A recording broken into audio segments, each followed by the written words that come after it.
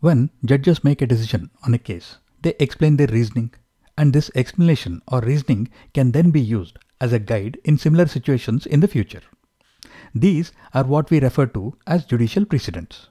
In India, the principle of judicial precedent, also known as stare decisis, is a critical aspect of legal practice.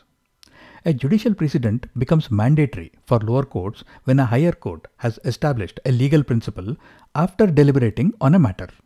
So, precedents set by the Supreme Court should be mandatorily followed by all courts across India. And precedents set by a high court should be followed by the courts that fall under its jurisdiction. Which means that if the higher courts have interpreted a statute in a specific way, and a lower court is faced with the same or similar questions, then the precedent set by the higher court needs to be followed.